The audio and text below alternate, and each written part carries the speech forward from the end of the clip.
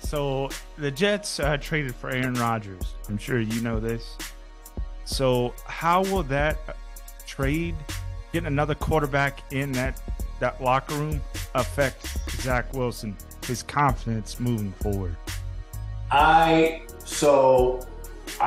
guess that's all up to Zach Wilson. Mm-hmm. Okay, I mean, he's a professional. Okay, every year I played professional football. Someone came in every year to take my position. Definitely. Okay, so he controls the attitude, physically and mentally on and off the field. Okay, you just got to compete. I mean, so I think the reality is with the money that they're making right now, I think maybe a little humility.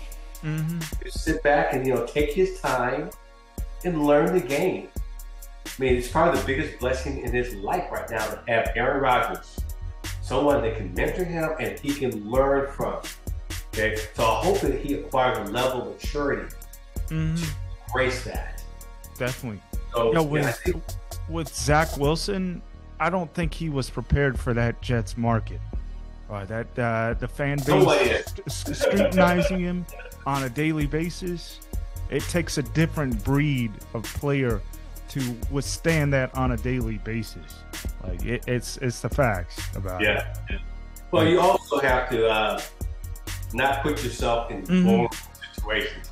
Throw interceptions on a constant basis. Yeah. You're on and off the field behavior. Okay. When you put yourself in a situation to be scrutinized, you're gonna get scrutinized, especially in that market. So I think it's a great experience for someone that young. All of a sudden being thrown into any market with that kind of money.